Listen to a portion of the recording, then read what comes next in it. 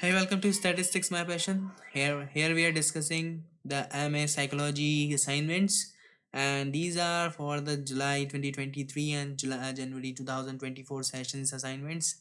And for these assignments, here you can see the last submission date, which is here 31st and the 30th September. You can see here, and now we are discussing here the code number. We already discussed about the MPC 001. In this video we are discussing the MPC 002 assignments. So section A we are discussing here. In this one there are the three questions is given, which is 1,000 words each question. And so first question is delineate the characteristics and the periods in the parental development.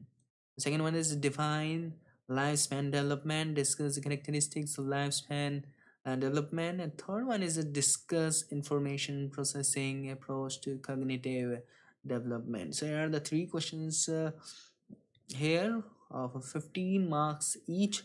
So if you need answers of these questions, you can message me on my WhatsApp number, which is showing on your screen on the below right side.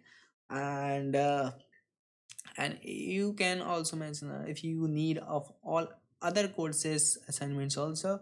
So thank you so much for watching this video. We'll meet you soon again.